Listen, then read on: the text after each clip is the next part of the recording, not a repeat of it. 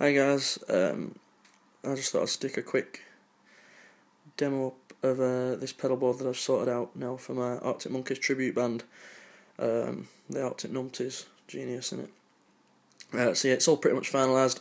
We've done a couple of gigs, like short little 45-minute sets, that sort of thing, so we're looking at getting some proper gigs sorted soon.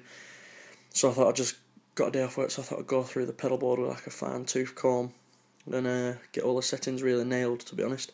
So, just in brief, I'm still using the Fender Hot Rod Deluxe. It's a brilliant amp, and I've tweaked it a lot more. I'm a lot happier with it than what I used to be, especially the clean sound. I weren't a big fan of it at all, but I've had a bit of a tweak, mainly because I can't afford to buy a new amp pro like that, so I've had to make it work, but it's a lot better than it used to be. I'm using the Jag as my main guitar. I also use a Telly as like a backup to that, and I've got a Gibson Les Paul as well that I use for some of the newer sort of stuff that Arctics do, like Are You Man, you know, and that sort of thing, the more riffier stuff.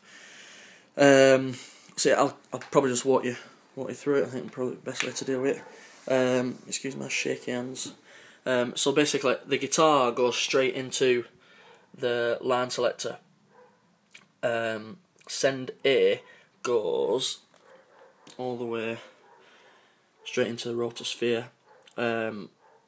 Stupidly, I used to have this like further on down the chain, and then one time, just because it was the only place I could put it, I put it first in line, and it sounds massively different. I didn't used to believe people when they said stuff like that, but it genuinely does sound a lot better when you put it first in line.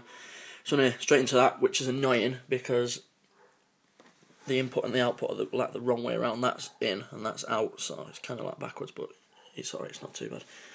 And then over to the Trex Moeller Overdrive, and all that. Alex uses a tube screamer and that sort of thing.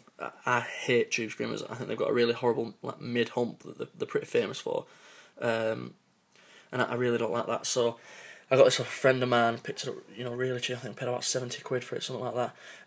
But I like it because, you know, you've got your overdrive and there's also a clean boost as well. So any clean passages where I need to stand out, I can use that. These little things that look like freckles or whatever all over it are pedal labels. I'll show you over here. These are absolutely amazing if you use pedals and different settings and stuff like that. I got them from a guy in the US. I'd highly recommend using them. They're low tack, so they don't ruin your pedals or anything like that, and you can just write on. They come with, and you can see, I think I paid about 6 quid, and that's delivery from US as well, and I've got an absolute ton of them here. So pick some of them up because they're brilliant. The ones that would have suited this one wouldn't stick on. There were nowhere to put them, so I had to just use the single ones, but that's fine, you know. It's got a voice switch as well. Come on, zoom.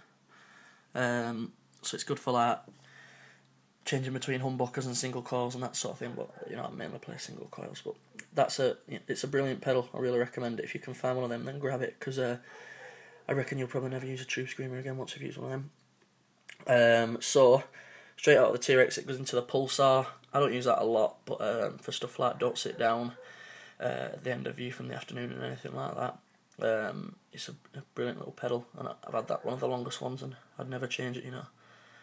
It's great. Straight into the Real Echo.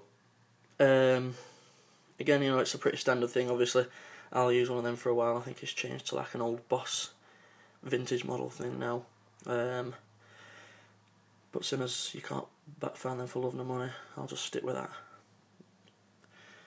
And then yeah, that goes out of there straight into the return of the line selector. So that's like loop A, which is the green thing. Loop B is basically just the Rat for the dirty sounds, again with the pedal labels on. I don't know if that's any good, but you can see the settings I'm using there. And then that's an Mxr Micro Amp copy, just to boost for solos. So basically there's like 4 sounds. There's that section, shitty camera, that section plus using the boost to get it louder, and then there's Rat and Micro Amp just for solo sounds, you know. So then that goes back into there, and then it's just input, like I said, from the guitar, and then output. straight to a tuner, and then straight into the amp. I've got that because if we ever get any big stages up like that, I'm going to take my tiny tower and my little, I think it's a 10-inch speaker or something stupid like that, just to fill the stage out basically. But I've used this before. It's just 1 in and 2 outs basically. You know, it's a brilliant little tool and nice and easy. And yeah, it's just to fill stages up and look better more than anything else, to be honest. So yeah, that's about it. Like, I'm not going to do sounds like that. I might upload some later on. But yeah, that's it. So just thought I'd stick it on. So it's jag, all that crap into there. Alright, cheers.